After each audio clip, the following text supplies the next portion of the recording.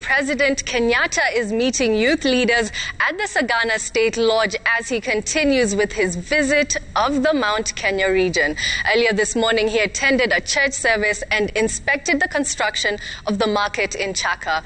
Our reporter Martin Munene is at the Sagana State Lodge and joins us live right now. Munene? Right, very good afternoon to you, Wambora.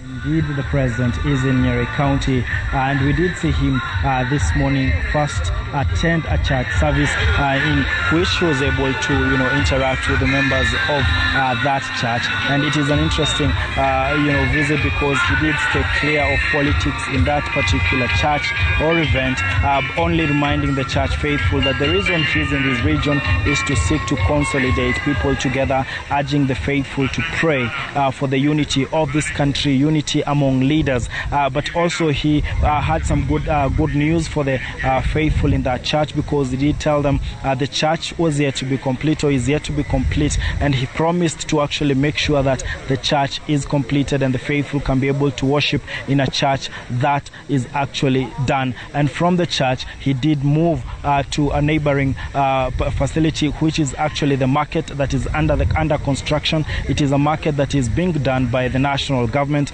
and is expected to host thousands, about 10,000 traders who actually who currently occupy a makeshift market nearby. So the promise to these traders was that within a month the president would be back and he would open this market, and the able to go about their business. Even in this event, he stayed clear of politics, just reminding the locals there that he's trying to consolidate consolidate the leaders together, and urging them to stand behind him in his efforts. In fact, telling them that he was in a hurry and he would be coming back after a month to open the market, telling them that he's coming back to where we are here in Sagana. And in Sagana, his purpose was to come and meet young people, and that is happening right now, Wambora. Can you tell us what agenda is on for today as he is meeting with the youth leaders?